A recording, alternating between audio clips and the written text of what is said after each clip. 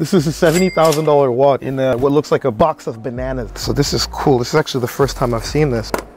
Blackout watch. Wow, wow, wow. It's stunning. This is a 15400 stainless steel watch that they actually coated in Paris. They did the watch for Drake, a watch that was designed by the late, great Virgil Abloh. This movement here is authentic. You can definitely tell by the finishing. This is going to go to LA and the client's going to get it tomorrow. So from Australia to LA in less than 38 hours.